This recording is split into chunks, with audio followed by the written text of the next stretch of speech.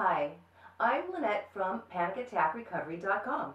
Today we will be discussing a question that came from a subscriber of the Panic Attack Recovery newsletter. This subscriber asked the following: is there a link between alcohol and panic attacks? When responding to this question, we would start by pointing out something that is commonly known. Alcohol can be used as a means of escape. It does make sense then that some people are drawn to it for this very reason. In our experience, some sufferers of panic attacks do seem to be drawn to alcohol, and there does seem to be a correlation in some cases between alcohol and panic attacks. Consider the following. One group of researchers found a stronger association than what would be left to chance between alcohol and panic attacks. They also found an overlap in the symptoms of panic disorder, generalized anxiety disorder, and alcohol withdrawal. Another group of researchers indicated that studies on alcoholic patients have found a higher than expected occurrence of panic disorder and suggest a positive correlation between the level of alcohol consumption and severity of anxiety. They also found an increased prevalence of alcoholism among patients with panic disorder and their blood relatives. A comparison of symptoms, physiological and neurochemical changes known to occur in both alcohol withdrawal and panic disorder reveals a degree of similarity between the two conditions.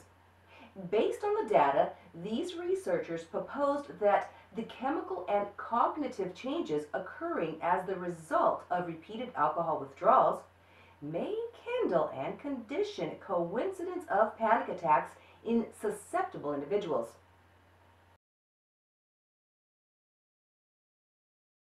What can you do? It's very important to reach out for help from a professional if you do have a problem misusing alcohol. But right now, we would like to share with you some promising information. Another group of scientists found that those with co-occurring alcohol dependency and panic disorder were helped by cognitive behavioral therapy, CBT. When trials were conducted after 30 days, both the number of individuals meeting the criteria for panic disorder and the number of individuals meeting the criteria for alcohol dependency had decreased. At panicattackrecovery.com, we recommend to anxiety sufferers, particularly those who have not considered CBT, to give it a shot. In a nutshell, the process of CBT involves the following. 1. Locating the cognitive distortions that may be causing your anxiety and panic attacks, and 2. Replacing these distortions with healthier and accurate thoughts that can make you feel better. If you would like more information of CBT actually being applied in specific examples, feel free to visit our website at panicattackrecovery.com. There, you can also obtain specific references to the research mentioned in this video. Be sure to subscribe to our channel and like our videos if they're helpful for you. Please feel free to share our videos with others who may benefit from them. Your communication is important to us. If you have any questions or comments, please feel free to leave them in comments below.